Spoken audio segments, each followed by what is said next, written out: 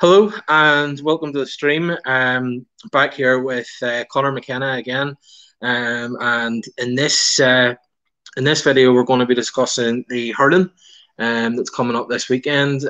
Plenty of matches across all the different levels. So welcome Conor, and we'll start off. Let's have a look. We'll start off with the Leinster Hurling Championship, where we have Dublin against Kilkenny on Saturday, 3:45. So how do you see that one going? Yeah, I'm looking forward to that game a lot. Kilkenny are very, very strong, as would be expected. Dublin are kind of a bit of an unknown quantity in some ways. They're very, very strong in a lot of ways. Like, the players are there. There's raw materials there in Dublin to have a very, very good hurling team. The question is whether they can build on the promise. It's probably about time that they probably started delivering and winning Leinsters again. 2013 was the last time that they won a Leinster hurling title. So Kilkenny, actually, you could nearly say the same for them. They haven't won a Leinster since 2016. Now, there used to be a time where the Leinster Hurling Championship was actually more one-sided than the Leinster Football Championship, and that Kilkenny used to absolutely walk it every year. Those days are well and truly gone now. Like, Galway, maybe going into the province, obviously helped improve the competitiveness of it, and then Wexford as well in the last year since Davy Fitz took over have been revived, and then Dublin as well are very strong. So there's 4 teams in Leinster who are genuine contenders to win it virtually every year, and it's really led to a very, very good championship. I think it's a brilliant championship, the Leinster Hurling Championship, and like you saw last year, Wexford winning it. Like, it means an awful lot to people to win it, and Kilkenny would love to get their hands on the Bob O'Keefe Cup again. Now, this weekend against Dublin is going to be an interesting one. Dublin have played against Laois. They've had their game. They scored 231. Like, having played the game in Croke Park, same as this weekend, it's going to be a huge benefit to Matty Kenny's side. It's allowed them to try a few things, see what's worked, see what's not worked out. I believe Kilkenny are going playing challenge matches at the moment. They've played a few, and that's not really in their DNA over the years, has been to play challenge games, but they just want so desperate to get up to the speed of the hurling. Now, if you look at the hurling in Kilkenny, it's an absolutely ridiculously high standard. Like, the club championship in Kilkenny is exceptional. You see Ballyhale Shamrocks there won 2 All-Irelands in a row, and they won a Kilkenny championship again this year. And it's like James Stephens nearly better than this year. Like, so Kilkenny hurling is definitely, it's probably still the barometer for for the standard of hurling in the country. Now, the county team hasn't been as strong in recent years. It's very, very much a team in transition since they lost a lot of retired players a few years ago. But like last year, like, the Kilkenny are a type of team, they'll always have a brilliant chance in a one-off game. They can beat anyone in a one-off game, and they proved that last year. Like, Wexford took them out in the Leinster final, but they went down. They weren't given a huge chance against Cork. They absolutely steamrolled Cork in the second half, blew them away. Then they came and played Limerick, steamrolled Limerick in the first half, were 8 or 9 points up, and went out and knocked out Limerick. So Kilkenny have absolutely got bags of talent and huge potential, and they'll never be too far away, and that's kind of the same this year. So I think that they'll just have too much for Dublin this week. Okay, I would certainly have thought that Kilkenny would probably be the favourites for that one, but I have to say, probably even more so than that game, I'm particularly looking forward to Galway and Wexford. What do you make of that one? Yeah, that'll be a classic game, I'd say. The Galway didn't beat Wexford last year. It was a draw in Pearse Stadium in Salt Hill. It was a poor enough game of hurling, really, but it was close throughout, and Wexford probably felt they should have won the game. And then 2018, Galway beat Wexford in the Leinster Championship, and in 2017, Galway beat Wexford in the Leinster final, and Wexford brought a massive crowd to Croke Park that day. There was a great buzz around the place. It was Davy's first year in charge, and Galway won the Leinster Championship in 2017, 2018. They were very, very unlucky last year. Like, they finished with 5 points, went out and scoring difference. Dublin bet them on the last day, and then they needed Dublin to beat them, and the other match to be a draw, and the other match happened to be a draw. So Galway went out in absolutely miraculous circumstances, really. There was 3 teams and 5 points, and they were just eliminated. Like, so I think that this year Galway are coming in as an unknown quantity. They've got Shane O'Neill, and is a very, very good manager from Limerick there. He was over in the Pearse there in Limerick City. He took the Galway job. They actually couldn't get a manager. It was just such a mess after Micheál Donoghue resigned. Donoghue did a great job. He led them to the promised land for the first time since 1988 when they crossed the line and won the Liam McCarthy in 2017. They are up against Wexford now. Galway, I think, are definitely dark horses this year. They've won 3 All-Ireland minors in a row. They have to maybe deliver it. They've always had good overage, but they won the All-Ireland 3 years ago, lost by a point at Ireland final 2 years ago, and they'll be serious, very, very much thereabouts this year. Now, Wexford, on the other hand, are a side which, like, they have so many hurlers in their prime, and they have such a good core of a team. Wexford, they have a big depth of squad as well, so they're probably not given as much credit as they maybe should get for how good a team they actually are. Like, they've been consistent since Davy took over in 2017 in the league and the championship. They've proven themselves good enough to beat any of the big teams, and even more so in the league, but championship as well. They've had a few very, very good results as well. So I think that Wexford, like, there's no reason to suggest that they won't be as strong this year as they were last year. They've lost no players or anything like that, and like, they probably were a scoring forward short. But Rory O'Connor has really stepped up to the mark as well, and he's a very, very strong hurler. Like, if you look at Conor McDonagh, is very, very good inside.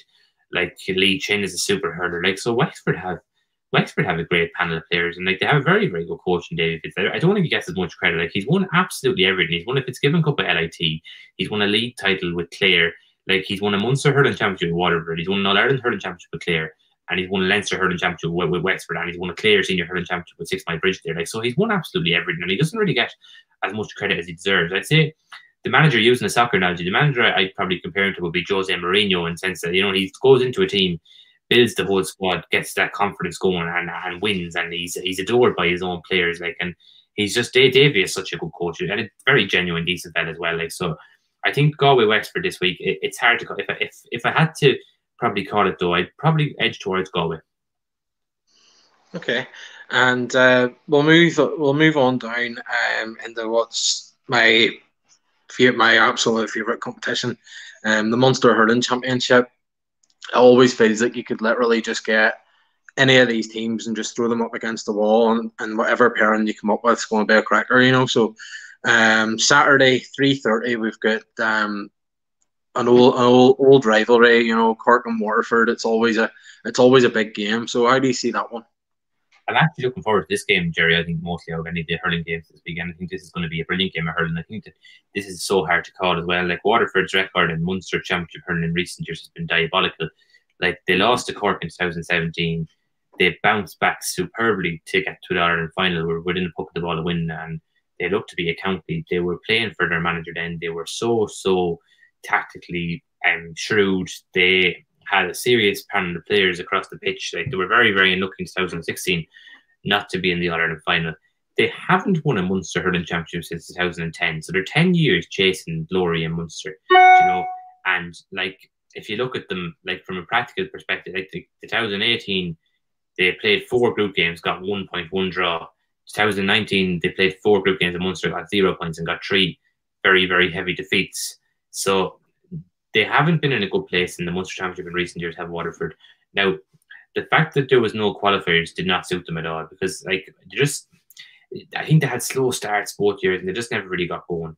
Now, last year, Pádraig Fanning went after 1 year. Fanning is a very, very good hurling man in Waterford. He's involved there in Mount Sinai, and he's family have been very good to Waterford hurling. So he was a bit unlucky not to be given more maybe than 1 year. But Liam Cahill is in there now, and Cahill is a sure operator. Like, Cahill was absolutely brilliant with Tipperary under 21s. They won 2 All-Irelands in the 2 years he was there in 18 and 19. The first one definitely as the head, second one probably expected to win it, but he doesn't take any rubbish. He doesn't, then does Liam Cahill. And, like, Cork now, Kieran Kingston's back at the helm there. Kingston was there in 16 and 17, and he was a coach with Jimmy Barry Murphy previously. He has an absolute huge amount of respect within the county and nationally, and it's not hard to see why. He's a real gentleman and a genuine great man for Cork hurling. His son Shane's on the team as well. He's a good player. Now, if I was actually looking at the squads in Ireland, Cork have an absolutely massive abundance of talent, and they have an unbelievable tradition as well. And tomorrow, I think, is Christy Ring's 100th birthday, so they'd love to win against Waterford to mark that. But like, and again, also at the weekend they had Terence McSweeney, the hunger striker, was 100 years dead as well. So there's a real ceremonial atmosphere to Cork this weekend. And, like, the only thing, they're missing 3 massive players. Owen Cadigan is injured, Dara Fitzgibbon is injured, and Robbie O'Flynn is suspended from the league. His red card carries over from March against Galway. So those 3 lads could be missing. Now, Waterford have a hidden gem in Desi Hutchinson. He's a player who's come back this year. He was playing, I think, for Brighton and Hove Albion over in England, and he's only back this year from Ballygunner. He was very, very good for them in the Waterford Club Hurling Championship. Now, Austin Gleeson is a hurler who they probably haven't got as much out of Gleeson as they probably could have had the last year, but Gleeson has the talent to match any hurler in Ireland. Now, if you look at the underage, Cork have been a lot better, more consistent than Waterford at underage level, but this is where it gets interesting. Waterford have won an All-Ireland minor under 21 in recent years. Cork haven't done that. So while Cork's record is more consistent, Waterford have produced more hurlers. And I always say there's two challenges for counties. The first one is to produce hurlers, good hurlers underage. The second one, which is every bit as difficult, is to bring them through.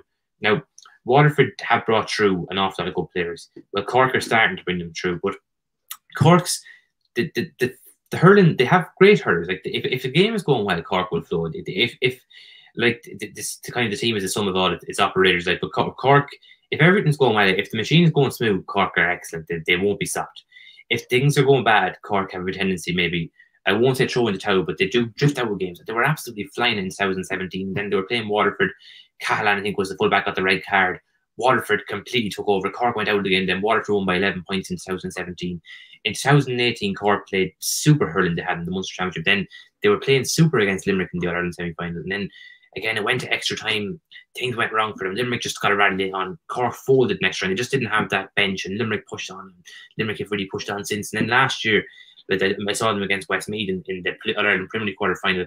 They absolutely destroyed Westmeath in the day. It was a case of everything ticking and everything was going right. I didn't think they'd be stopped at all in the quarter-final. They played Kilkenny. The first half, they were super against Kilkenny. They missed more goal chances. The second half, Kilkenny they brought savage intensity. Then they won the match. They absolutely blew Cork off the park in the second half. Like, so that tends to happen. Now, the way Liam Cahill works, it doesn't take any rubbish. Like, so Waterford are going to be so shrewd, so physical. They're going to really get stuck in. They're going to bring a savage intensity, and they're going to really. Cahill is definitely going to get the best out of Waterford. Like, so, I'm just so looking forward to it. I think that if Cork get ahead of the mirror, Patrick Horgan is just an absolute joy to watch it. It's actually fitting on Christy Ring's 100th birthday. I think Horgan is probably the next best player Cork probably have ever produced. He's just an absolute star, and that is not said lightly because they have produced some absolute stars. But he's just a joy to watch, and he's actually from the Glen Rovers, Rings old club. So I just think that, like, Horgan, if Cork can get a run on Waterford and go 10 or 12 points up, then they'll win the game. But if it goes into a dogfight, then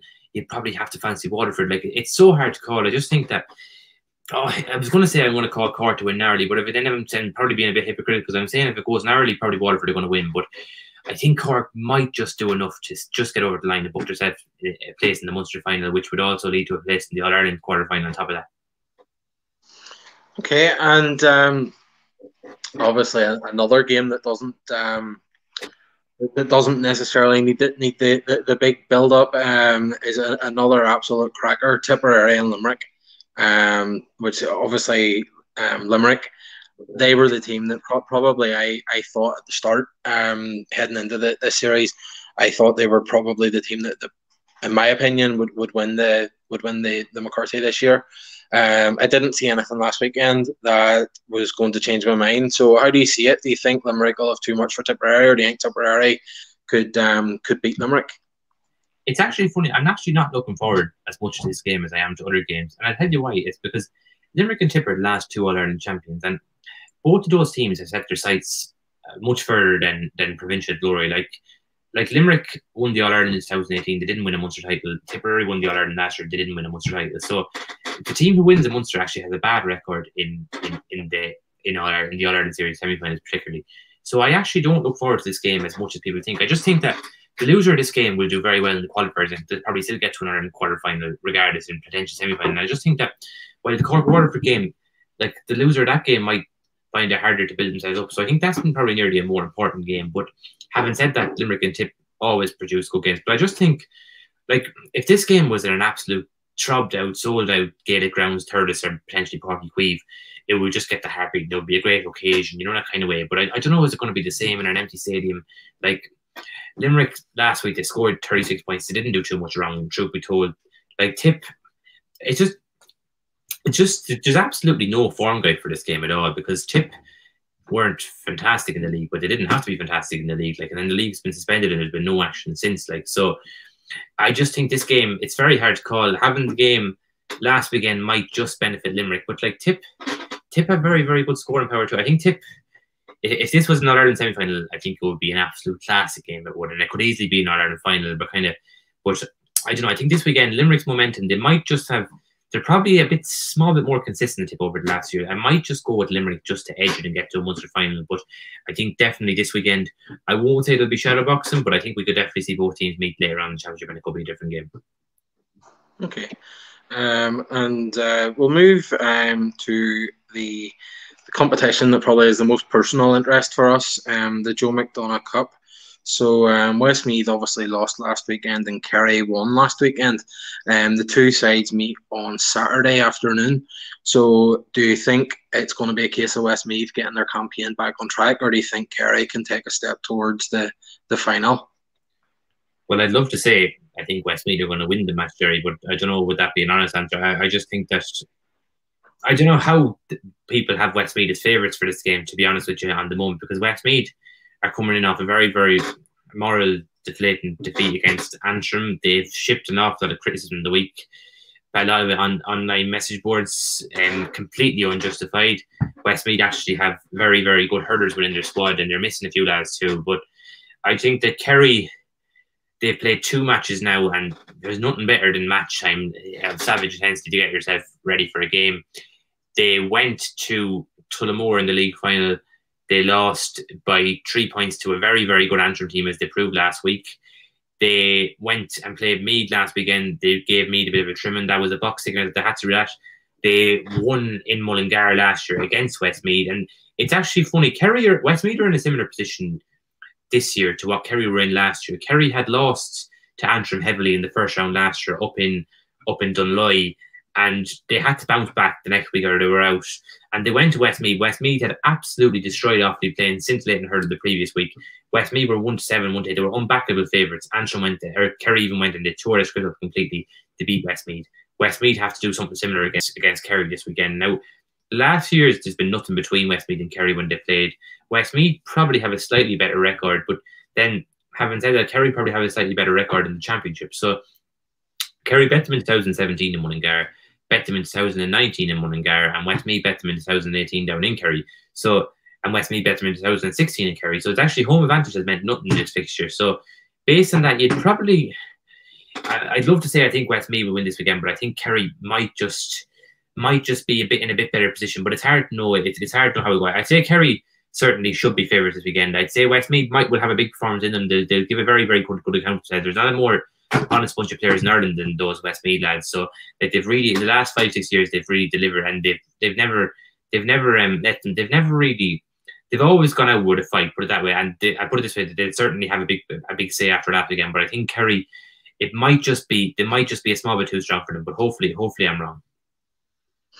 Okay, and in the other Joe McDonagh Cup game this week, obviously Meath are the team on a bye this week. They're not playing with the competition, having five teams. So the other game is Carlow and Antrim. Up here in Antrim, we've sort of been walking the clouds for the last fortnight, where we've had the Division 1 status secured and a big win against a good Westmeath side. So are we gonna soar higher, or are we coming back down to earth?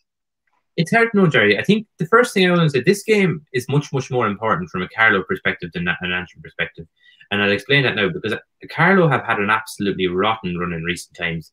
I was actually down in Dr. Cullen Park, I think it was last February in 2019, and they played Galway and they got a draw, and they were full value for the draw. And Carlow Hurling have won a Joe McDonagh and a Division 2 title the year before, and they just looked to be in a brilliant place. And in the next match they played Laois, and it was a draw, and that wasn't a result to be sneezed at. That was still a good result really for Carlow, you know. Then they played, or maybe they played Waterford as well. They got Waterford get a bit of beaten, but they played Offaly in the last round, and they lost that game. And that was a bad result because it put them into a relegation playoff. In the relegation playoff, they were 10 or 11 points down against Offaly at half time and were a man down. And somehow they produced a Royal the Rovers performance to win that match and stay up in Division 1. Then they went into the Leinster Championship, played 4 games. It took 4.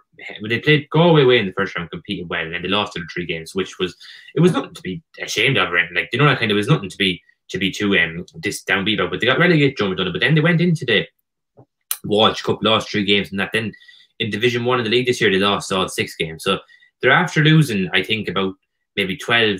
They have lost a savage amount of games. They lost 4 Leinster games, 2 or 3 in the league last year, 3 in the Walsh Cup, and then maybe 6 in the league this year. So they've lost a huge amount of games in succession, and they just need a win. They went out with a whimper against Westmeath in the relegation playoff in the league, and while it was the week before all the action was suspended, like, so while it's not do or die for Carlow this weekend, if they could get a result this weekend, it would do two things. It would curb an awful losing streak, and also it would set them up very, very nicely for a place in the Joe McDonagh final. Now, they're the team that went down last year, so they have to be seen as contenders for the competition. Why I said it's not an absolutely do-or-die game for Antrim is Antrim have had a flawless year so far. Like, they've done nothing wrong, really, like, so far in the league or championship. Now, if they win, what I meant by that was there's no point Antrim winning their 4 games and then going into a final and losing a final. Well, if they're going to get caught, it's far, far better to be caught in a game like this because they have 2 more games to bounce back and recover and pick up momentum. But having said that, if Antrim were to win that game this weekend, they'd be more or less, well, I put it this way, they'd have 1 foot and 4 toes in the Joe McDonagh final. They'd be very, very, it would take a very surprise series of results to see them not in the final. So Antrim can win this, keep going. It's nearly, if Antrim win this game, it'll be huge. It'll be seen as an absolutely brilliant team. They'll be seen as going fierce, by which they will be, and they can almost prepare for a final. Like, and it'll be flying it. But if they lose this game, it'll be nearly a blessing in disguise, maybe, or even a draw in this game, because it might bring them back down. I won't say bring them back down to earth small, because I'm not saying the Antrim lads are getting complacent or anything like that, but it might maybe give them maybe a bit more of a desire to bounce back, and then they could, I put it this way, if they had a choice of beating Carlow now or beating the team in a Joe McDonagh final, it's far, far more important to beat them in a Joe McDonagh final. I think in 2018, Carlow went to Antrim, lost that game, won all the other games, and won the competition. Like, so I think that often it's no harm maybe to lose a game halfway through a competition. I put it this way, if there is a time to lose a game, it's now, or maybe as Westmeath saw. Like, if Westmeath win their next 3 games and get to a Joe McDonagh final, nobody will remember that they got a hiding against Antrim in the first round. You know, that kind of way. Like, so if there's a time to lose, it's in the early stages of the competition. But I think Antrim Carlow this weekend, Antrim might just have a crest of momentum. I think Antrim might just get over the line. Okay. Obviously, there's another couple of competitions, but one of the people on the stream here didn't charge their phone enough, and Conor would be too professional for that kind of thing. So, obviously it's me. So, what I'll do with these Christy Ring Cups games is I'll just get Conor. I'll call out the game. I'll get Conor just to make a prediction on who he thinks might win the game. Just because, as I say, my battery's about to die, and apologise to the teams in these competitions, but it's 100% my fault. So Christy Ring Cup, Down versus Gerry. It's a hard one to call. Down had momentum in the when they won in the Division 2B final. They might just have enough for this weekend. I might just say Down slightly, although Gerry will get them again. Okay. And the other Christy Ring game, Kildare versus Wicklow. Again, it's a tricky one. Wicklow had momentum from last week. Kildare are there because they got a walkover off. He probably would have beaten them, but Kildare probably been slightly ahead of Wicklow, although Wicklow are a division ahead of them. But it's hard. I'm going to say Kildare. Kildare. Okay, and moving on to the Nicky Rackard Cup, Donegal versus Armagh. It's a tough one to call that game. Both sides will, like, Armagh had a good win last week, Donegal had a good win last week, so they're coming off the game as winners. I'm going to go with Armagh. Okay, and Tyrone versus Mayo. Yeah, well, this is an interesting one. I might just speak about more. Like, Tyrone have put in great effort in hurling underage, and it hasn't really maybe shown as much as it should have done. Now, Mayo have been a good bit ahead of them in recent years. Now, you'd expect Mayo might just have enough, but Tyrone are an interesting county in hurling, and they're definitely one to watch in the next 5-10 years. Right? I'd say Mayo on this occasion, maybe just. Okay, and we'll finish up then with a prediction for the Lory Meagher Cup game between Fermanagh and Cavan.